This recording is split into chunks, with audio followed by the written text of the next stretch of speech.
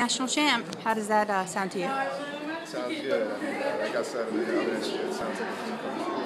So, it hasn't really hit me yet, but I'm excited to celebrate this with my family and friends and all my teammates in this program. When you saw it was going to be Nate Brown again, I mean, was that a good thing because of the familiarity, or, what were your thoughts coming into the final? I mean, with Nate, it's always going to be, he comes out and he's a tough kid and a very respectful opponent. So, I was just excited for another opportunity to wrestle a kid that's going to wrestle and not back away or anything. And it's just another match.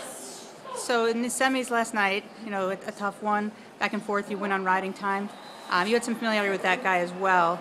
Tell me a little bit how you got through that particular match. Well, again, this tournament, you wrestle the best guys, every round. So I kicked Gabe, and I came back and took third, and they both, both of them have another year. So they're very respectful opponents and very tough kids. So it'll be fun. You took third last year. I mean, that weighed pretty heavily on your mind, I think, the whole off season. Just talk about coming back and being wrestling on Saturday night instead of Saturday morning. Well, it's a lot better than wrestling on Saturday morning, I'll tell you that.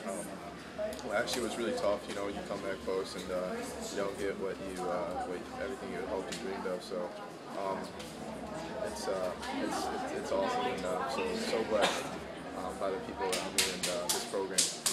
Just tell me some of the people you want to thank. I just want to thank my family, my close friends, all my coaches and teammates, and everyone that's ever supported me and always been there for me through my highs and my lows. Thanks, Gabe. Thank you.